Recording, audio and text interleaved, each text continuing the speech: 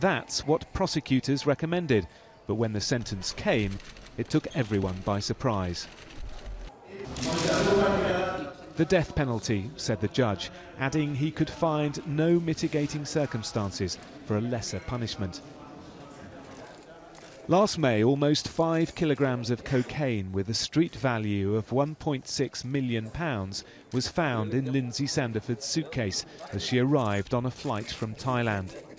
She's always maintained she was forced to smuggle the drugs after her son's life was threatened. She didn't give her reaction, but her lawyer said she was very shocked. This was not predicted. She never thought she'd get the death penalty. The judge didn't even consider our reasons for leniency as we put forward in our defence. We will appeal. Indonesia has some of the world's toughest drug laws, with the ultimate penalty of death by firing squad. But it's rare for death row prisoners to be executed.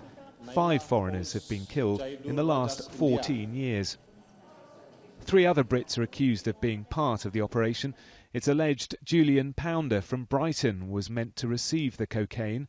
A verdict in his trial is imminent. His partner, Rachel Dougal, is spending a year in prison, and Paul Beals 4 years for related offences.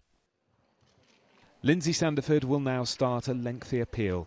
Her fate may ultimately end in a plea for leniency to the Indonesian president himself. Jonathan Samuels, Sky News, Sydney.